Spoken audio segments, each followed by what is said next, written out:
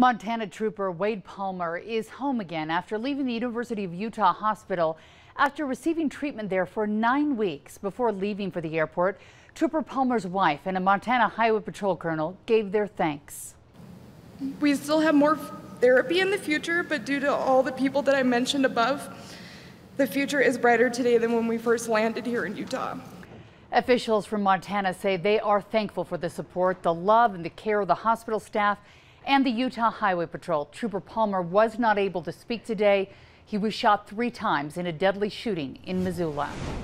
Happening now, setup underway in West Valley City for the 9/11 Never Forget Memorial. This exhibit was welcomed earlier today by a procession from Salt Lake Community College to Centennial Park in West Valley.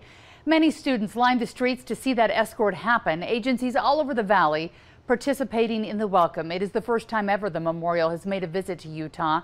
The exhibit includes steel beams from the towers and recordings from first responders. It will be in West Valley City until May 29th. A new report says fewer American adults are dying from cancer, but more are now dying from heart disease.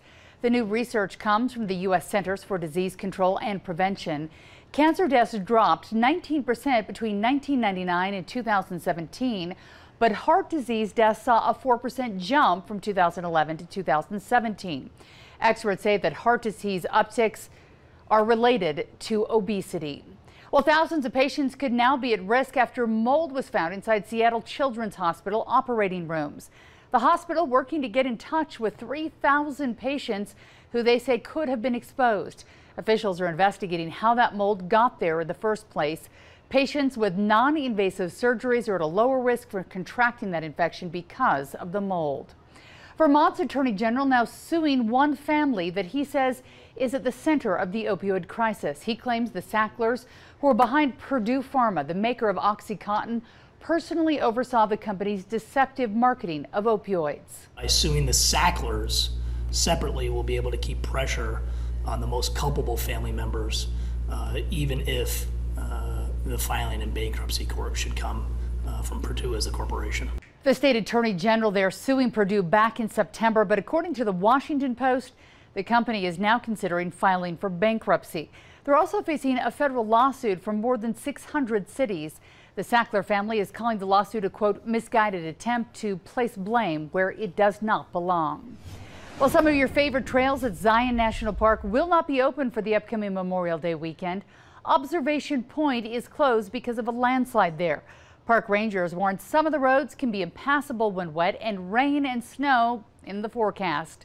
The Narrows closed because of snowmelt, and the Hidden Canyon Upper Emerald Pools and Kayenta, they're all closed because of landslides as well. Also closed this weekend, Cedar Breaks National Monument. Officials say the area received more than 20 inches of snow. That's in the last few days. And because of that, the park and the State Route 148 will not be open to visitors this weekend. They're not sure when that will be able to reopen, but they're working hard to clear all of the snow. Congressman Ben McAdams is co-sponsoring a bipartisan bill that would invest in infrastructure improvements at Utah's national parks. Bishop, Stewart, and Curtis are also co-sponsors. McAdams says this legislation would allocate money from offshore oil and gas leases and be put towards the National Park Service maintenance backlogs. Meanwhile, the new U.S. Interior Secretary says this does not plan to make changes to any more national monuments. However, David Bernhardt says that decision is ultimately up to President Trump. The White House recently said in March that further action on monuments remained under consideration. Former Secretary Ryan Zinke also proposed to shrink 2 monuments in Oregon and Nevada and changed rules at 6 others. Senator Mitt Romney wants the Senate to focus on natural disaster funding. He and a group of senators are now looking to reform the budgeting to include disaster spending in regular appropriation bills. Romney says it is long overdue and that Congress should start planning ahead for natural disasters. Well, right now it is time to talk weather. It is definitely a soggy spring we're seeing.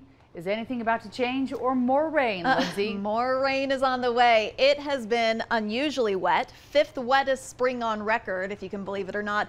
And it's been unseasonably cool as well. Over the past 5 days, our average high temperature has been 58.2 degrees. And if you compare that to normal, we should be at 73. So that shows you just how cool it's been, and that cool weather is planning to stick around for the next little while. We might start to see our temperatures going up a bit as we head toward the holiday weekend, but even with that warm up, we will still be below normal for this time of year. We've got this slow moving storm working its way across the state. Scattered showers with snow in the highest elevations. Core of this storm is sitting across southern Nevada.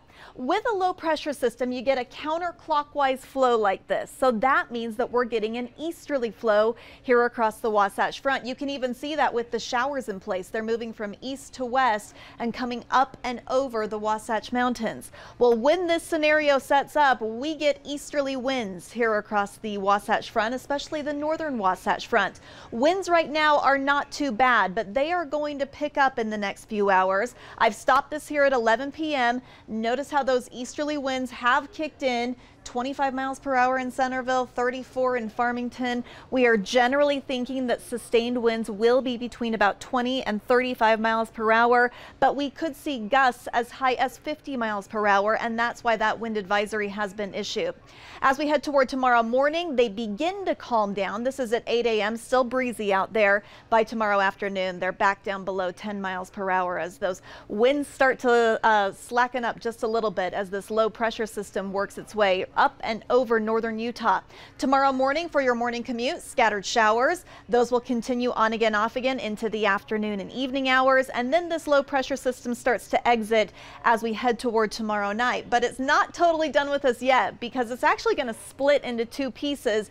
And this part is going to be our next weather maker. It's actually going to work its way down the coastline of California, which will pull in some slightly drier air for Friday, Saturday, and Sunday. So maybe a few peaks of sunshine. But then it works its way right across the state for Memorial Day. So here's the forecast for Memorial Day. Just those pop-up showers and thunderstorms, mainly during the afternoon and evening. Temperatures a little bit closer to normal. For St. George, few thunderstorms tomorrow. After that, you dry out. Memorial Day, though, we have introduced a few showers and thunderstorms once again. Temperatures back up in the 70s starting Friday. For the Wasatch Front, wet again tomorrow. Then we just get those pop-up thunderstorms Friday through Sunday, Memorial Day as well. And we keep that pattern going into Tuesday and Wednesday too. Heidi? My garden needs some sunshine, Lindsay. I know. I would love some sunshine, but maybe a tiny bit here and there Friday through the weekend. We'll take whatever we can get. Thanks, Lindsay. If you're a fan of the Jazz or just basketball in general, you might be happy to learn of Salt Lake's newest designation. The details up next.